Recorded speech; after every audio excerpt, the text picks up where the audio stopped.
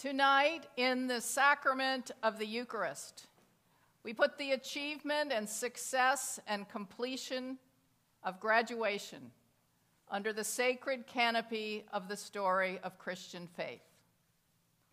Graduates in divinity identify with this story. Graduates in counseling are honorary members of it. By the way, the mental health counseling formation lives within this institution of a theological seminary. In our liturgy class this past spring with the divinity students, we had a discussion about the baptism of an infant, whether the priest should hold the baby or let the mother hold her over the font, and whether after the baptism the baby should be handed back to the mother or given to one of the godparents. The practical question was, what is safest? And what is most likely to keep the child from crying? And the theological question was, what is baptism all about? Theologically, baptism means that the child is initiated into the family of God, bigger than the mother and father, and that this new birth might require some awkward embraces by a stranger, some water in the eyes, and some screaming. If you will accept an imperfect analogy, I've been thinking that these events of graduation, after the end of classes, starting with the reception for seniors, the outdoor Eucharist in the Mott, the hilarity of last gathering, are something like the ritual of baptism, where we who have lived with you and taught you and advised you and shared meals and had parties with you have to prepare to let you go. And as you pack up your belongings and close your student accounts and return your keys, you begin to realize that you won't be spending every night in class together, or mornings and evenings in Christ Chapel, or live down the street anymore. It's going to be a loss, it's going to hurt, and you begin to let each other go. As I experience this transition every year, I remember my mentor, Dean Martha Horn, quoting a faculty member at Virginia Seminary who used to say, "It's sad to see you go, but it would be tragic if you stayed." The loss and the letting go that you undergo tonight is part of a larger story of loss and letting go that's told in the gospel reading tonight. It is one episode in an ongoing transition, a crossing, a passage, a long swim, a deep dive, that those who leave share with those of us who remain here to teach and lead and welcome a new class in August. It's the transition of a lifetime, and it's called drinking the cup that Jesus drinks and being baptized with the baptism with which Jesus is baptized. James and John were at their top of their class. They'd been to the mountaintop of the Transfiguration, and they figured that their privilege would get them positions in Jesus' new administration. Their colleagues got angry. Everybody started to squabble, and Jesus had to speak to them sternly.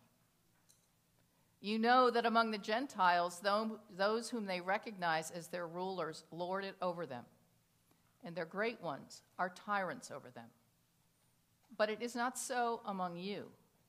But whoever wishes to become great among you must be your servant, and whoever wishes to be first among you must be slave of all. For the Son of Man came not to be served, but to serve, and to give his life a ransom for many. It's human to try to avoid being hurt. It's even human to hurt others unintentionally when you take your power as a counselor or priest for granted and say or do something careless. Or when, in order to escape pain yourself, you become a tyrant. Drinking Jesus' cup and being baptized with his baptism means losing and letting go. Letting go of security, of perfection, of freedom from the pain of loving. The people of Israel lose their king, their temple, their land. They sin and are scattered. Jesus is tested, pursued, tortured, and executed. And God washes the people, breathes life into them, and brings them back to their land. God raises Jesus from the dead, and God brings a whole people back to life.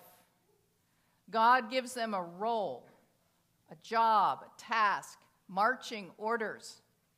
God gives them a way to understand loss and pain and letting go as the paradox of faith. Those friends and loved ones who have died, whom we will name tonight, lived this story. They drank Jesus' cup and were baptized with his baptism. Our honorary degree recipients, Catherine Meeks and Flo McGee, have lived this story.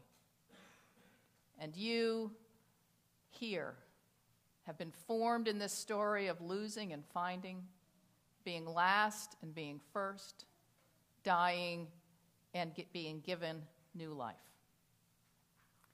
Your years here have been years of particular loss of mobility and company, being deprived of touch and proximity in the height of the pandemic. Some of us were just talking the other day about the wonderful bicycle tour I took you on at New Student Orientation. I was so excited about it because I thought I'll show them Austin and we won't be close and we won't breathe on each other. And we tried to adapt. And I didn't see many of your faces again until the spring. And I got you a little mixed up. But I've got you all straight now.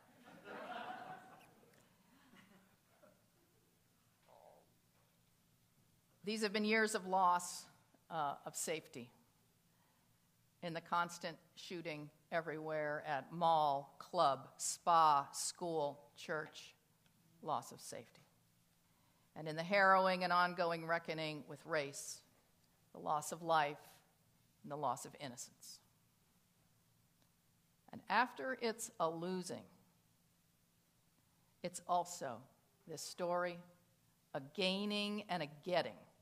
While it's a losing, the gospel proclaims, it's also a saving.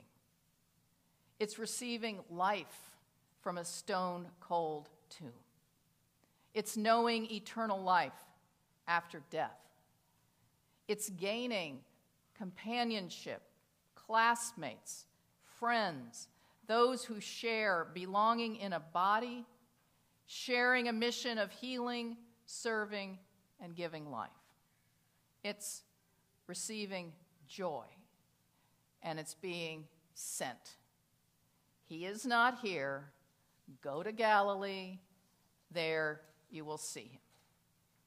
The people of Israel are not supposed to hang out at ease in Zion, but get to work being a light to the nations. And Jesus' friends are not supposed to stay in church, but head out to the country where there are human beings, mentally ill, hungry, thirsty, naked, poor, and where there are plenty of tyrants, arrogant and dangerous. It would be tragic if you stayed tonight together with your families and friends and faculty and staff Let us give thanks for the friendship, company, joy, and wisdom we have gained, the renewed purpose, and wider insight into the mystery of God. You have changed us for the better. Thank you. And now, you've got water in your eyes, and we hand you over screaming to your godmother. Thanks be to God. Amen.